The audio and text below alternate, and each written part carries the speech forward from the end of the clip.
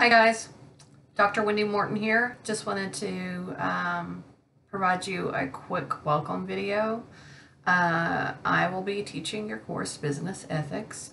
Just to give you a quick background, I have almost 25 years experience in state government.